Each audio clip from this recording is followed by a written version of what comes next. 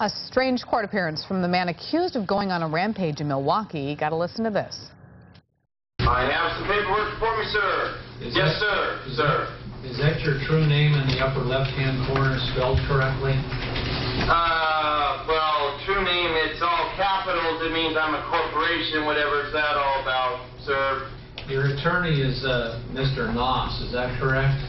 And he kicks gluteus maximus, sir. That is 46-year-old Mark Siebenmorgen. He started his court appearance by making hand gestures, and when it was over, he stood up, saluted the judge, and called him masculine. You may remember him as with his mugshot we showed you yesterday. He's accused of shoving a stranger, jumping on somebody's car, and kicking out the windshield.